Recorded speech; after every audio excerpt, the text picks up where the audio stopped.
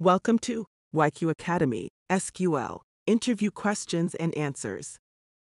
1. What is a composite key?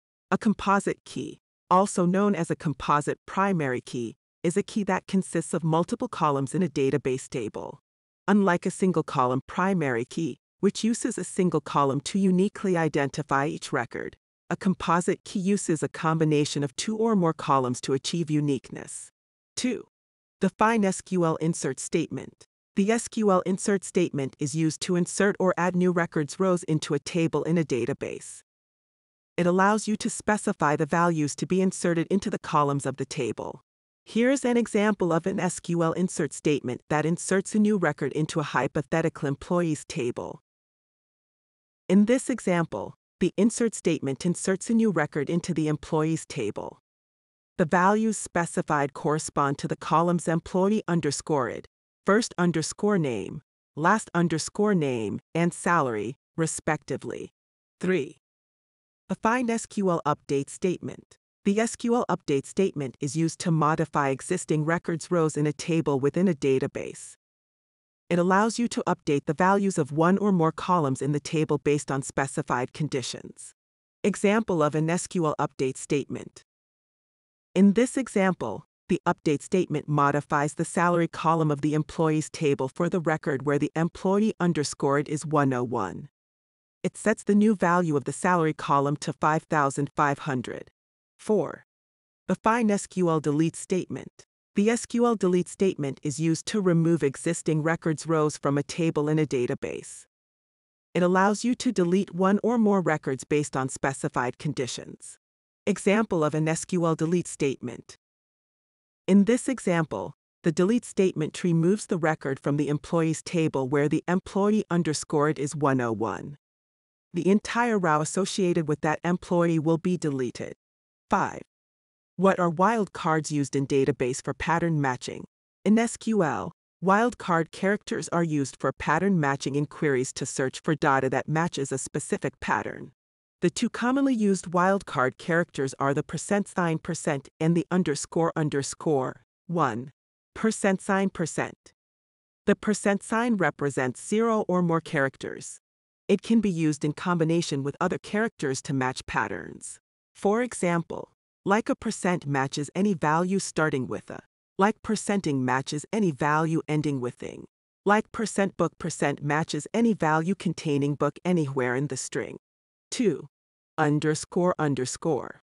The underscore represents a single character.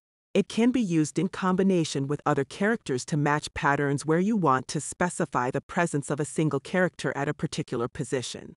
For example, like underscore at matches any three-letter word ending with at, such as cat, bat, or hat.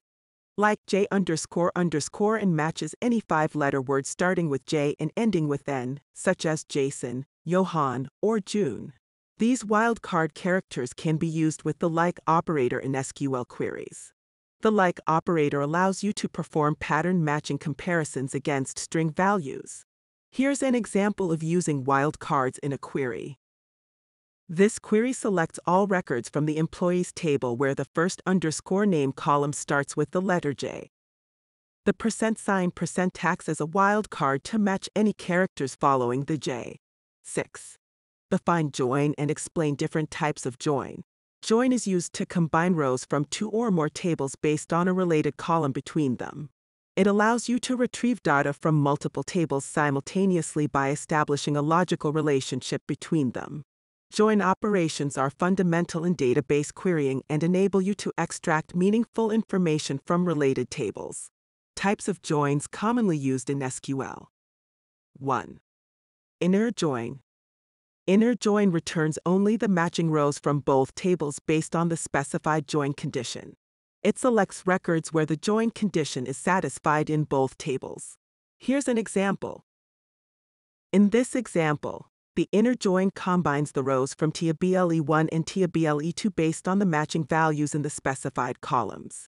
2. Left join or left outer join. A left join returns all the rows from the left table, the table specified before the join keyword, and the matching rows from the right table based on the join condition. If there is no match, null values are returned for the columns of the right table. Here's an example. In this example, the left join retrieves all rows from TABLE1 and the matching rows from TABLE2. If there are no matches, null values are returned for the columns of TABLE2. 3. Right join or right outer join.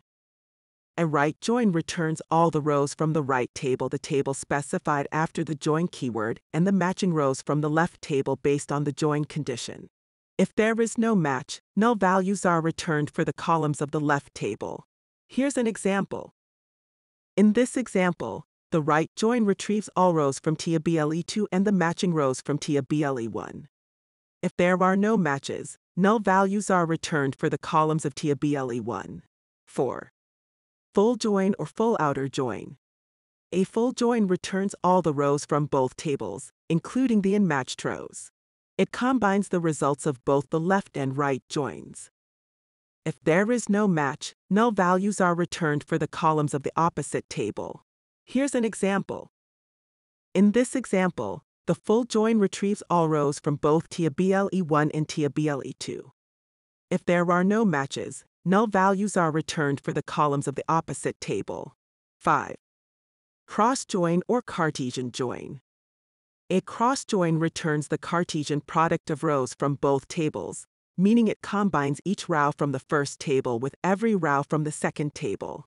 It does not require a join condition. Here's an example. In this example, the cross join combines every row from TABLE1 with every row from TABLE2, resulting in a combination of all possible pairs. 7. What is self-join? A self-join is a type of join in SQL where a table is joined with itself. In other words, it is a join operation performed on a single table, treating it as two separate instances or aliases. By using self-joins, you can create logical relationships within a table and retrieve related data based on matching values in different rows of the same table. To perform a self-join, you need to use table aliases to differentiate between the two instances of the table. Each instance is given a unique alias, which is then used to reference the columns from that particular instance. Example. In this example, the employees table is self-joined to retrieve the names of employees and their corresponding managers.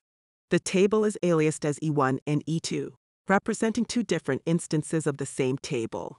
The join condition specifies that the manager_ed column of E1 should match the employee_ed column of E2, establishing the relationship between an employee and their manager. This is the end of our SQL interview questions. We hope you enjoyed learning with YQ Academy. Until next time, goodbye.